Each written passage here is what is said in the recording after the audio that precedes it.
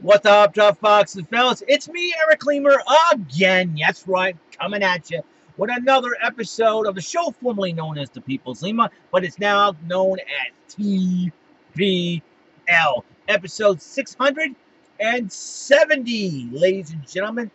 Hope y'all having had a wonderful day despite the weather out here. If your local area is kind of ucky out there, or a few people got some snow all over the country. Best of luck to you. Drive safely, please.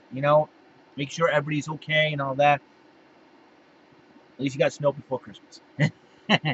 That's a good thing for you. All right, I'm going back to the old TPL board here, TPL blackboard, and I've got another top 10 list for you. Yes, I do have another top 10 list. I'm not David Letterman, so I can't do the top 10 list jokes that he does. He's pretty much an expert at them. That's his thing, but even though he's retired. But this is more like a top 10 list. A top 10 list of top 10 arcade games that should have been on consoles. Nowadays you get to play them I get to play these games on the computer, and just it's really really cool. With the exception of the bottom of the 10 and 9, the others are mostly Capcom arcade games. Capcom, I don't know what they're thinking because the royalties and all that good stuff.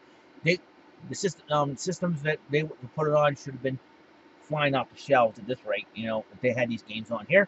But that's okay. We're going to do this. We're going to do this right. Here are my top 10 arcade games that should have been on consoles. There they are. Let's start with number 10. And Ninja Baseball Batman for Data East. It's something that it's something that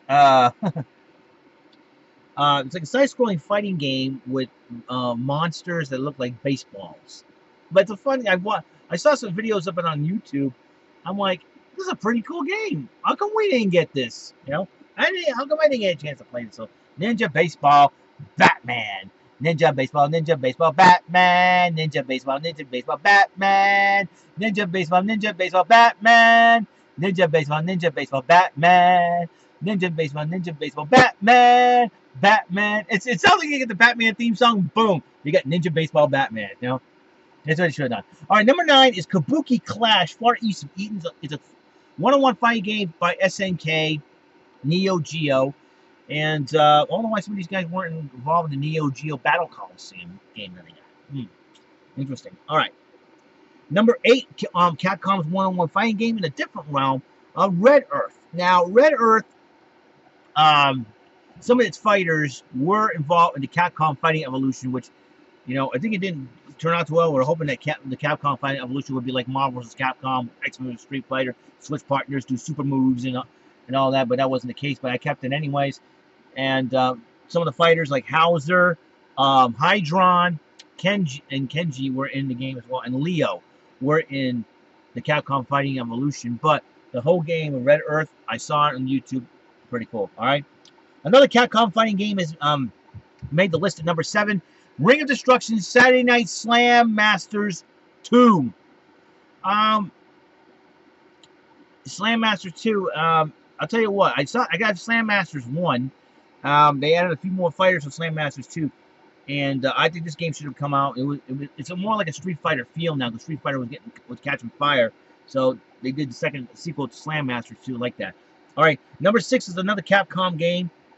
Actually, number 5 is not a Capcom game. I'll explain that. Armored Warriors. It's more like it's like Final Fight with robots, basically. That's what it was, and I liked it, so I played it. I think I beat it too. So, Armored Warriors it's really really cool. So, Armored Warriors comes in at number 6. Number 5 is a Data East side-scrolling beat 'em up. It's like Darkstalkers meeting Final Fight. It's Night Slashers. You get to fight. You're one of 3 fighters who were chosen to defend the universe against this king demon, but you have to go by a puppet master and his puppet, a mad scientist, a Frankenstein, a vampire, a ghosted knight, a mummy, Aztec warriors, werewolves, zombies, all that crap, and even the Grim Reaper himself, and a rock golem to try to save the Earth. And it's a pretty cool. I saw it. I played it a couple of times. I scored high, on it on the internet arcade, but you know they took it off. They took it off. Data East started being brats about it. So you know, I wonder why these corporations be total brats. I mean, yeah, you want money. Yeah, you want money. You put these, you know, allow these games on. They make the company that makes the systems make money, and then they'll help you make money. You know, like I don't know what corporations are so stupid. That's why I hate corporations and executives because they're dumber than a bag of rocks. Let me tell you. Um, so let's continue on. Number 4, another side-scrolling beat 'em up from Capcom, Alien versus Predator. I like, you know, you choose one three you got Predator Hunter, Predator Warrior, uh, Major Schaefer, and Lieutenant Lin Kurosawa. You can choose them, one of them, to fight the Alien Queen and defeat her, and that's what you need to do. And all right, another side-scrolling beat 'em up by Marvel, which I think this guy should be in the game. The Punisher in the Marvel vs. Capcom games. The Punisher should be in the game as well. You know, you try to go after. I think the guy's name is Bruno Costa. I believe. I got look that up, and then Bruno Costa gets shot, and then you get the guard boy. That means you have to go after the Kingpin behind everything. So battle the Kingpin, and Kingpin's a big dude. Trust me, he should be in the Marvel vs. Capcom games. In my when I talk about Marvel vs. Capcom 4. All right, number 2, another side-scrolling beat 'em up is Battle Circuit. Very unique. It's sort of like Captain Commando-ish, and I played Captain Commando. It's sort of like Captain Commando. The only difference is you get bounty hunters to try to um, stop Pluto from taking over the universe with the Shiva system. That's one of my favorite games to play. Get all sorts of weird characters into the game. And the number 1 game arcade game that should have been on console, Cadillacs and Dinosaurs. Cadillacs and Dinosaurs. Really, really cool game. I like it. Um, you get to defend against defend the dinosaurs against poachers and just you know you fight you fight the poachers. You fight the mad scientist Dr. Simon Fessenden, who transforms to a dinosaur. You have to defeat him to win. That's basically simple as that. Well, that is it for the top 10 arcade games. I can play some of those games online.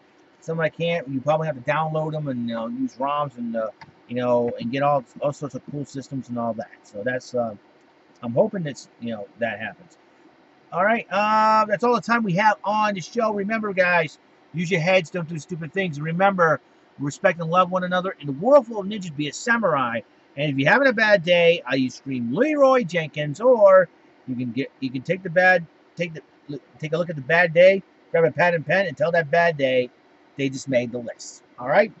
See you guys later, and I will see you on the next episode of the show. And hope you all have a wonderful rest of the night. And God bless you.